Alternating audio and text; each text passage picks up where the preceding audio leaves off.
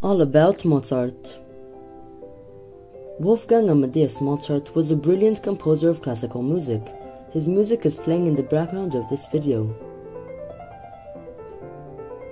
During his short life, Mozart composed over 50 symphonies and 15 operas, as well as many works for choir, orchestra, and smaller groups of instruments. He was born on January 27, 1756, in Salzburg, Austria.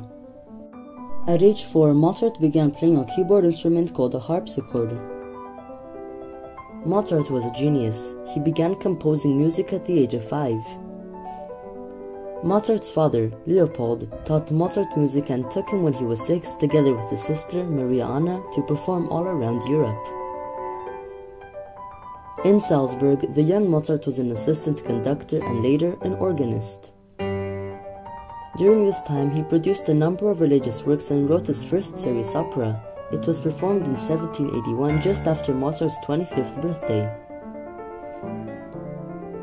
Later that year, Mozart moved to Vienna. Although he was successful there, he did not manage his money carefully, so he was quite poor during this period of his life. In Vienna, Mozart wrote some of his best works for piano and orchestra. During his last years, he wrote some of his greatest symphonies and operas. His most popular operas include Don Giovanni and the Magic Flute. Mozart died on December 5, 1791, at age 35. He came down with rheumatic fever and never recovered.